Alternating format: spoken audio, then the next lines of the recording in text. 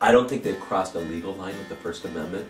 I think they've crossed a moral line and a human line. There's so many Draculas here. Free speech and what it means today. How the Westburo Baptist Church has helped usher in a new era of the First Amendment. Christian protesters are known to come onto Mount Sacs campus to try and promote their beliefs. In some instances, they are met with hostility from students. It has been reported that there's a high degree of ignorance on this campus. Show it all to me in a dream. All this fades away.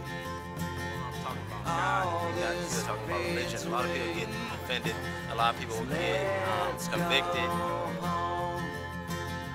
Let's go home.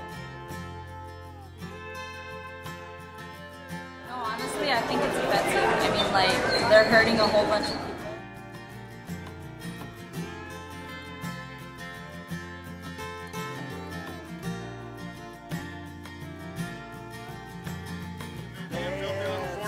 Jesus died for your sins, folks.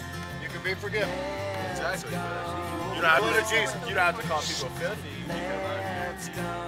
Because someone says something horrible doesn't mean I have to believe it. Or if I'm part of a group that they've targeted, doesn't mean that has to make me feel bad about myself. It's not just the freedom to do something, it's the responsibility. Their use of children, as reprehensible as it can be, sadly is something within society I don't feel is monitored enough. It's almost another form of mental abuse in that they are bringing down their mental capacity to be open-minded towards the rest of the world. These Christian protesters target anybody who does not adhere to their specific set of beliefs, most notably the Gay Straight Alliance on campus, Lambda. Yo creo que ellos pueden decir lo que ellos quieran, con tal de que no lastimen a otras personas a la fuerza. Ya cuando viene el poder físico entre las personas es cuando ya debe que ponerse un límite.